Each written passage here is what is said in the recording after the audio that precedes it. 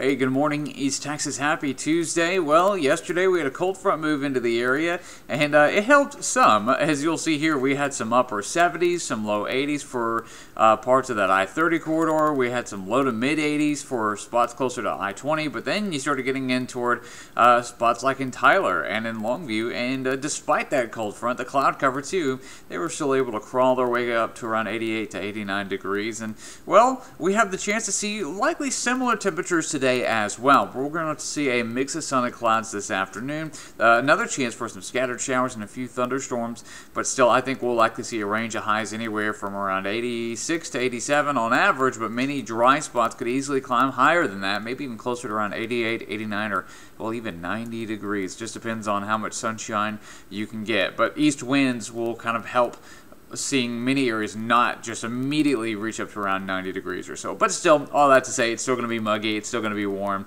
A couple of degrees won't really make that much of a difference, so just make sure you're prepared and you got those short sleeves for today.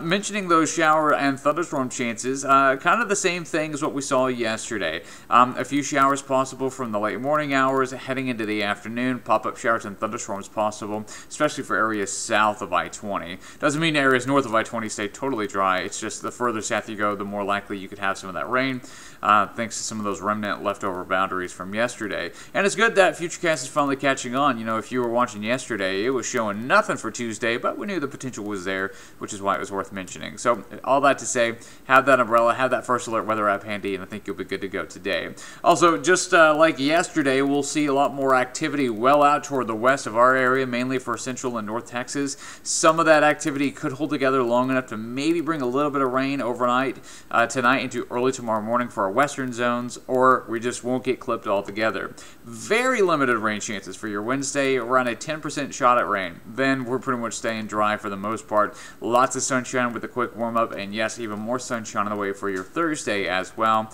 with a very, very, very quick jump back up into the middle 90s by the end of the work week. Looks like we'll stay dry as we head into the weekend for the most part, but Sunday into Monday, I think we'll have a better resurgence of some tropical moisture making its way in toward parts of deep East Texas, which could easily bring some areas, especially south of Lufkin and Angelina County, upwards around an inch, maybe an inch and a quarter. But the further north you go, as you can see, the drier it looks to be. So we'll just have to see how far north that tropical moisture can get to start out next week. In the meantime, get ready for some heat. As promised, we'll sit around 90 for your Wednesday, low to mid 90s for your Thursday, and I think we'll all be hanging out in the middle 90s for your Friday, which is where we will remain for the weekend. Totally dry on your Saturday, so if you want the rain-free guarantee over the weekend, Saturday's the day to do something outdoors.